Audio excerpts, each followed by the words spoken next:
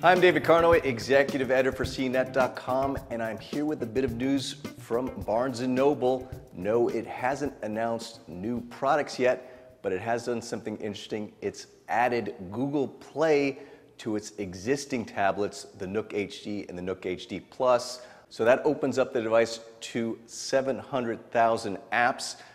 Previously, some people complained that the device just didn't have enough apps on it before. Yes, Barnes & Noble's existing app store will continue to coexist along with Google Play, but everything about Google Play will be there. You'll be able to download apps, there's music, as well as movies, so that'll compete right alongside with Barnes & Noble's offerings.